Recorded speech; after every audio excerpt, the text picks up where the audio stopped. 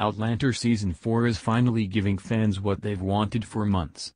Brianna is in the 18th century, but it'll take a lot to reunite with her mother.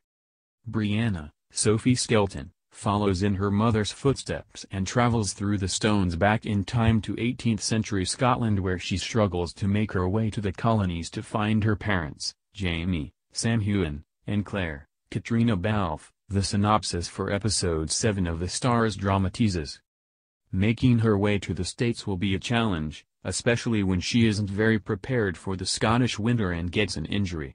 Luckily, she finds help in the most unexpected place. Her love Roger, Richard Rankin, isn't far behind. However, he might make his way to the harbor a bit faster than Brianna. Roger follows Brianna into the past and embarks on a harrowing sea journey, the synopsis teases. The photos from the episode show Roger will have a friend he says goodbye to. Fiona, Iona Claire, will send him off to the past.